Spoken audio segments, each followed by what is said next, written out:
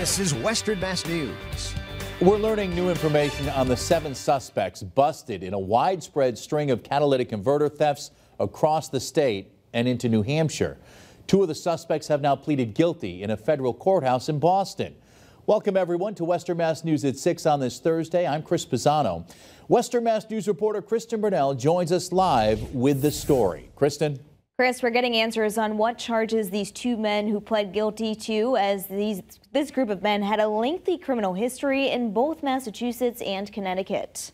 It's been over a month since 7 suspects from Western Mass were arrested in connection to a string of catalytic converter thefts from hundreds of vehicles in Massachusetts and New Hampshire. Jose Torres of Springfield pleaded guilty last Wednesday in federal court in Boston. He's alleged to be the reseller of stolen catalytic converters that were stolen by conspirators. He pled guilty to charges related to the theft and transportation of stolen catalytic converters and the sale of stolen catalytic converters to court buyers in other states. He is now scheduled for sentencing later this year on September 6th. Western Mass News spoke with a local criminal defense attorney, getting answers on how this case is moving forward. In the federal system, it works a little differently than the state system, and people will plead guilty and then be sentenced after sentencing memorandums are put forward by defense and the prosecution. Court documents reveal a lengthy investigation into the thefts was conducted by the U.S. Attorney's Office and also detail the criminal history of these 7 individuals. Torres was also on pretrial release for 2 cases in Connecticut, where he faces charges of burglary and stealing a firearm.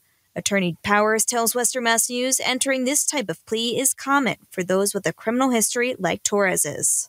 In this case, it's not uncommon for defendants to plead guilty. The evidence against them was likely overwhelming, and defendants actually receive sentencing reductions if they plead guilty earlier. So there's an incentive to plead guilty sooner in cases like this. On Wednesday, another defendant in this case, Alex Oyla of Springfield, pleaded guilty to conspiracy to transport stolen property in interstate commerce, 2 counts of interstate transportation of stolen property, and conspiracy to steal from a federally insured bank and theft from a federally insured bank. In 2010, he was convicted in relation to a series of jewelry store robberies in Connecticut. He is scheduled for a further hearing later this year in Boston on October 19th. As for the other 5 defendants, the state's U.S. Attorney's Office tells us their prosecutions are still ongoing. Attorney Powers tells us he expects them to enter pleas sooner rather than later. Based upon the fact that the other or some co-defendants have already pled guilty, it's likely others will follow suit shortly. It's very unlikely or unusual that people go to trial in the federal system. They tend to plea out, I think, 96% of the time. Now, all of the 7 defendants remain in federal custody. The state's U.S. Attorney's Office tells us there are no other court dates set at this time for the remaining co-defendants. Reporting live in studio, Kristen Burnell, Western Mass News. Kristen, thank you for